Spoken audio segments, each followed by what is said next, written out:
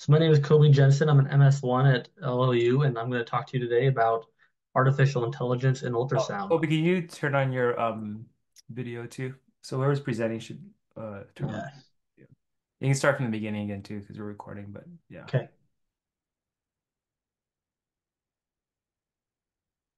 All right. Hi, everyone. My name is Kobe Jensen. I'm an MS1 at LLU, and today I'm here to talk to you a little bit about artificial intelligence and ultrasound.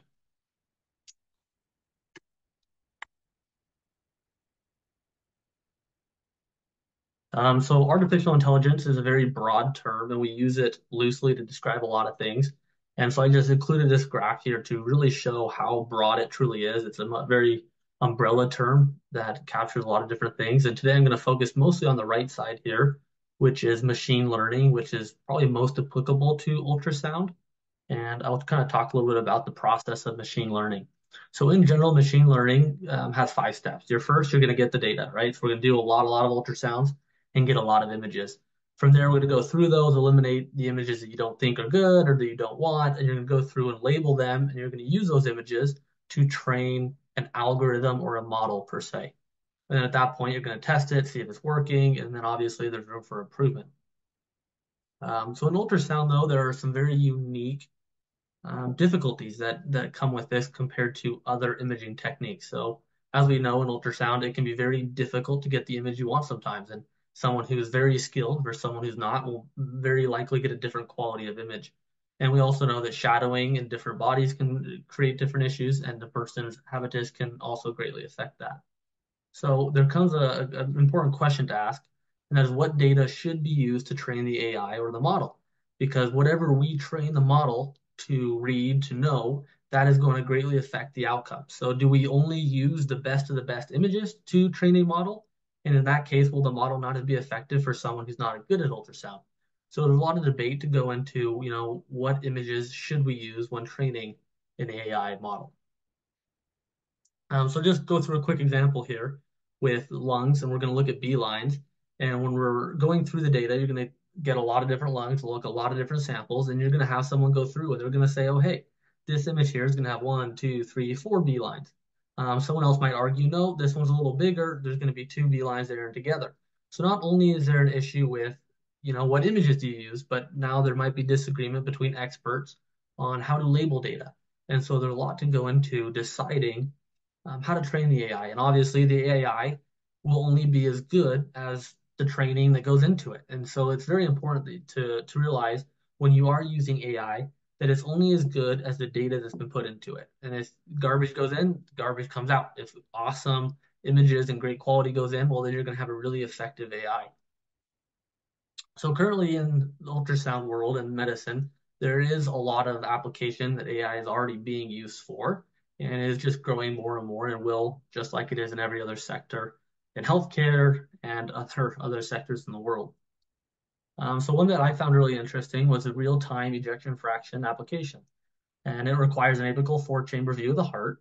And I thought this one of the AI programs that I thought was really cool was able to give feedback on the quality image. So rather than saying, hey, like this is only going to work with great images, it actually is going to tell you there while you're doing it the quality of the image, and the calculation it outputs is greatly dependent on that.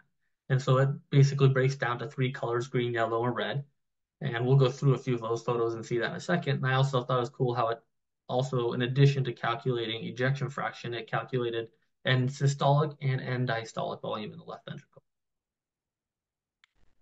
And so here's the image here. As I was talking about those colors, you can see here it outlines the left ventricle automatically in a color. And this one's yellow, meaning that it's a good view, but it could be better. And here's one where, hey, you got a really good view. It's green. This is when the AI is going to be the best and going to give you the best output. And here you can see the ejection fraction it's giving. And once again, if you have a poor image, it's going to let you know, hey, the AI model will not work until you get a better image. Then once again, here you can see you can click back and forth and get some different measurements all in real time, which I thought can be super helpful. Oftentimes we think, oh, hey, we can do this. We don't need AI to do this. What's incredible about it is, someone might take a minute or two to do this on every patient. But with AI, it can be done immediately. And it's really beneficial when we can take more time to discussing with patients and doing other things that are more important when AI is able to help us save time doing these little things. Now, the important matter is it accurate?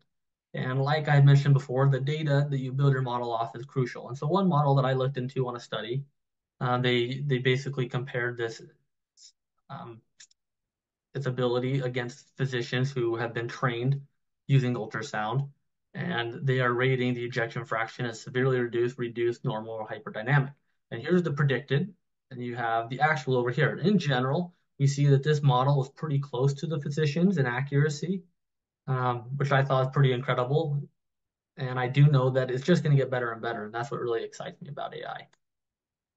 Another thing that's also very effective for is thyroid nodules. I remember when I learned about this, I feel like it could be very hard to tell these apart sometime, a malignant one versus a benign one. But I think it's really cool how you can just use so many images to train an AI model to do this for you. And here is once again showing the accuracy of these AI models. So don't pay attention to this top line as that was for training purposes, but these bottom three, your junior radiologist, a senior radiologist, and their AI model. And in general, the AI model was able to do just as good as a senior radiologist, if not better. So I thought that was pretty cool.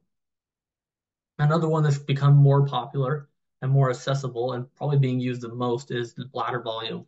Most companies have a bladder volume one where they can just either they have to fan through the bladder or the probe will automatically fan through the bladder for them and will give you a very quick bladder volume.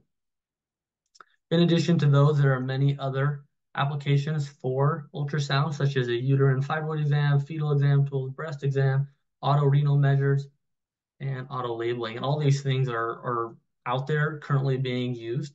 And I thought that was really cool. I didn't realize how much AI was already being used in ultrasound. And I also found the fetal exam to be really interesting. As my wife recently had a baby, we were in for ultrasounds a lot, and a lot of times they were a half hour to an hour. But the AI currently out there is really focusing on decreasing the time it takes to do all the measurements. And I thought that was really cool. And here are some of those companies that are really heading this. Obviously, it's not all of them, but there are some of the main ones. Now, the real question is we're students in medicine. What's the future of AI going to look like for us in ultrasound? How are we going to be using it when we're in practice? And as it's obviously impossible to predict the future, I think we can easily know that AI is becoming more popular in all aspects of our life, and ultrasound is no exception. So here is kind of a graph showing the prediction of AI in healthcare in general. I wasn't able to find anything specifically to ultrasound, but I believe that ultrasound will follow the general market trend of AI in healthcare. And we can see that it is going to become very, very prevalent in our practices. And so it's important that we learn about it now and learn how to really take it and use it and make the most of it because it will really make it so we can be more effective physicians and help more people.